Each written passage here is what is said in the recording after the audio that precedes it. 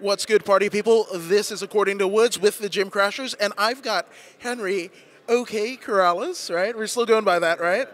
And he fights Juan Archuleta this Saturday at the Forum. Henry, how long has Juan Archuleta been on the radar for you? Yeah, no, like all these guys are on the radar. If you're 55 or 45 then you're on the radar. So, but I don't, on a personal level, I don't think of these guys. I don't individualize these guys, dude. Like I'll fight them all. It's all good. Wow. I mean, those are fighting words, and in the fight business, I mean, those words hold strong effect. Now, obviously, the Forum is a place that's pretty special to you. That historical knockout of Aaron Pico. What are we going to see out of you this time? Because you show out, especially when the big lights are on.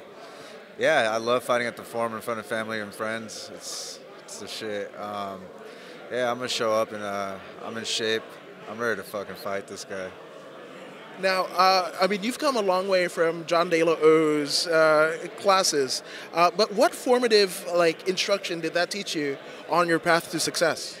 Yeah, dude, John De La's the man. He built such a solid foundation for so many fighters, dude. And we don't always show the most gratitude that we can towards him, but we should, and that's definitely something that I need to do in the future. Now, obviously, the move to Arizona, I mean, how influential has that been on your career in terms of your overall rounding out as a fighter?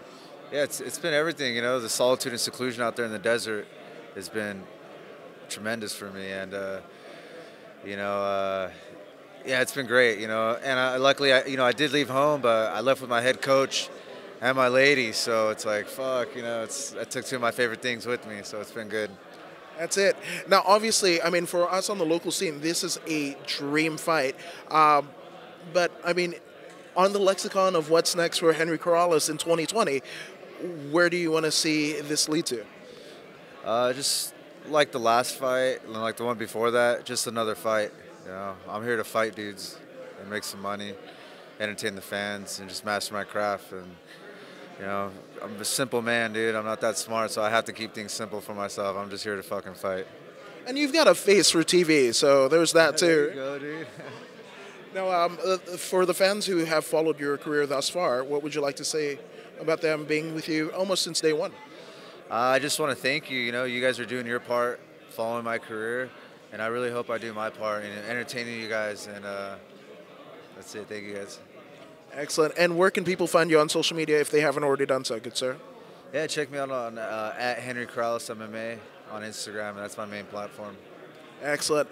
This has been According to Woods with Henry Corrales, and we are out.